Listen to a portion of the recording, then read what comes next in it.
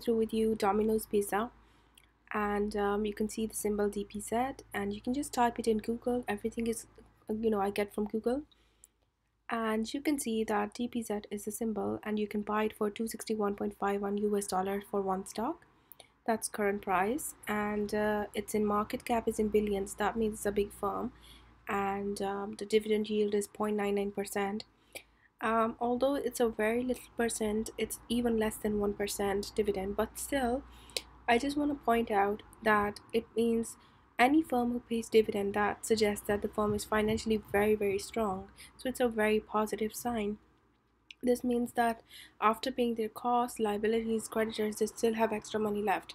That extra money they give to shareholders as dividends. So if a firm is paying a dividend, that means that they are very financially strong. This is brilliant. So you know so don't worry about the percentage. Let's look at when was it founded. I'll just click to Wikipedia, and then I'll just go to this box in the Wikipedia. You can see founded 1960. That's brilliant. I'll go back now, and I just want to copy this part straight from Google, and I'll just paste here Indeed reviews. I want to read the reviews in Indeed. Now, let's click there. Let's see what employees have to say about it. There are nearly 20,400 reviews, which is plenty reviews, and it's 3.6 stars. So it's above average. This is brilliant. You can just go through the reviews yourself and have a look and see what employees have to say about it. Now, I want to have a look at the Glassdoor reviews. Let's have a look. And how many reviews? It's 364 reviews. It's not a lot reviews as compared to Indeed, but still, they're 2.9 star, nearly 3 stars, and you can just go through the reviews yourself to know what employees have to think about it. Now let's look at Yahoo Finance, and I want to look at the key executives and what salaries they're getting and stuff like that. So I'll just click there. I'll go to profile, and I will read the sector, the industry, and the employees. And you can see there are 5 key executives, and all of their salaries have been shown. This is brilliant because that means that the firm is very transparent. It has given all the information regarding salaries. It is not hiding anything. So it builds a lot of trust. Let's go to Justia Patents and see if this firm have any patents, because patents means that the firm is very powerful. It's it's very, it's innovating. It's very it's trying to innovate all the time, and it's very strong. It has a moat. So the more patents a firm has, the more stronger it is. So I can see I'm not interested in the inventor, because these are people who have invented it, but they don't have the full rights. I'm interested in assignee or applicant, because these are people who have the full rights. So in 1990 it has a patent, 1988 it has a patent, 86, 2010, which is, and 2004, 2002, stuff like that. And I just want to make sure that is Domino's Pizza same as Domino's PMC, because I'll just search in Google and see, have a look. All right, so Domino's PMC Inc.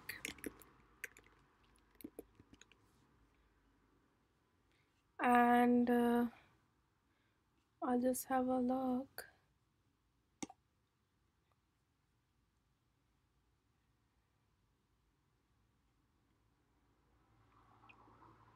Yes, it is same. I think it's the same thing. So it has patents in 2004 to stuff like that. So you can just go through the list yourself. It's a big list, and just make sure do they have reset patents, because that means they're still innovating. Because are they still innovating? That's very important as well. So you can just go through yourself. And let's look at macro trend. That's a brilliant website for ratios. Click price ratio and price book ratio, and then just paste in the symbol DPZ. I think D. What's the symbol? Let's have a look. I'm not sure. It's DPZ. Yes, DPZ. So this website don't have any, I guess, don't have, yeah, it has DPZ. I don't know why it wasn't appearing. Okay, Domino's Pizza Inc. And I want to have a look at price ratio and price book ratio, and let's see. Sometimes it takes a lot of time to load, so you need to be patient because it has a lot of data, but it's a very brilliant website. In the meantime, I'll just explain you what to look for price book ratio. If it's less than 1, that means the stock is undervalued, it's a discount, and it's a sale. You must buy it if it's less than 1. If it's 1, that means that the stock is of its real worth. It means it's not expensive, so you must buy it as well, because at least you're not buying it expensive. And if it's more than 1, that means the stock is expensive. The higher the number goes, the more expensive it gets. So please let me know if I'm going through the video very fast, because I'll just slow down. Right now you can see it's 0. Price book ratio is 0.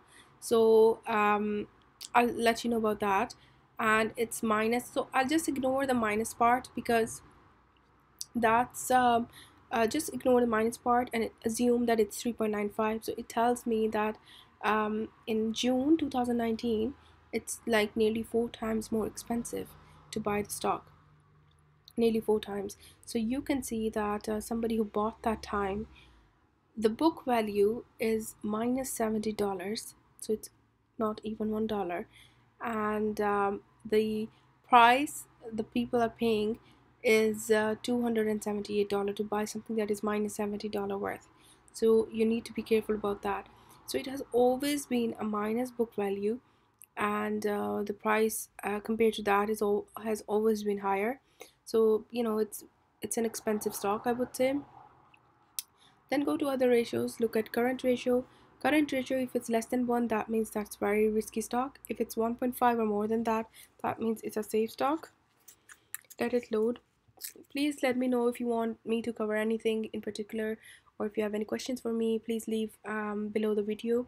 Just comment below the video, or if you would like to discuss with me regarding something, please go to my YouTube discussion channel and start any discussion, and I'll be happy to reply.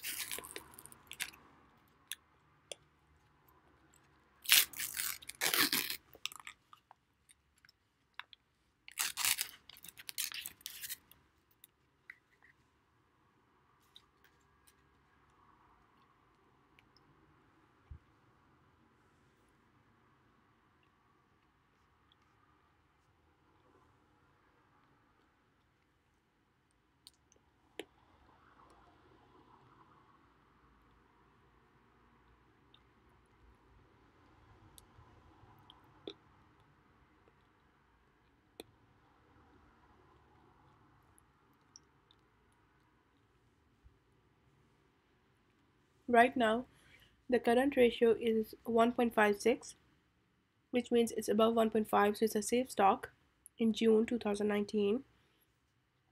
But I'm also interested in looking at the previous trends. If I just have a look, it's 1.43. It's a little bit less than 1.5, so I don't mind that, and stuff like that. So it's below 1.5. Yes, it's below 1.5.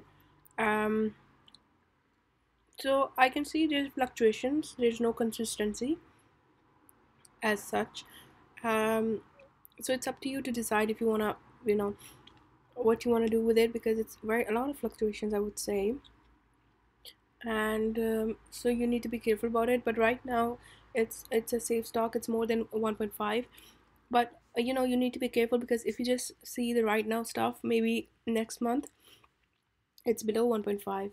So because it's fluctuating, so we need to look at recent 5 years at least. So but if I just see recent 5 years, it has been very low, below 1.5, and then above 1.5. So there's a lot of fluctuations.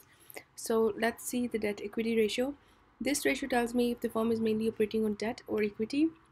We are looking at 0.5 or less than that for it to be very safe. Let it load first.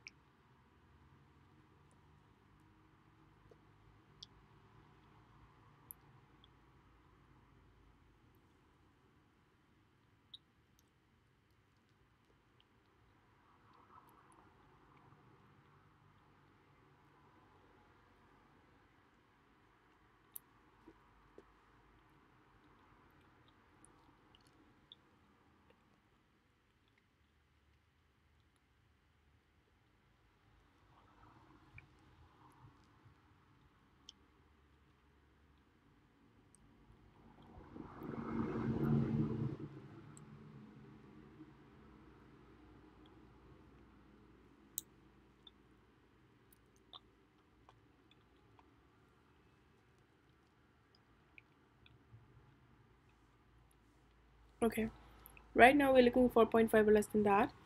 um I can see that it's minus 1.24. If I just see vertically up, I can see the equity is in minus.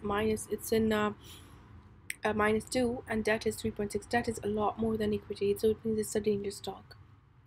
So if I just go back, and I can see that there's a lot of debt compared to equity. Equity is has always been minus, and so from 2005 up till now, since recent 14 years, the equity has been always in minus, and there's always been long-term debt, and which is always greater than equity. So it's a very dangerous stock. Let's go to return on equity. I'm looking for 8% or more than that for it to be very good.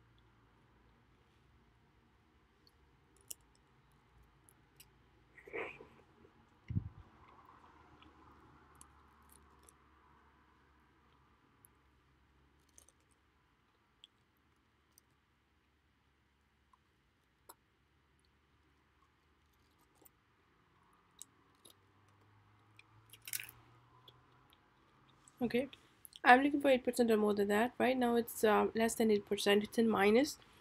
So if I see from 2005 up till now, 14 years, it has been always a minus equity. So this is not a good sign. So you need to make your own judgments.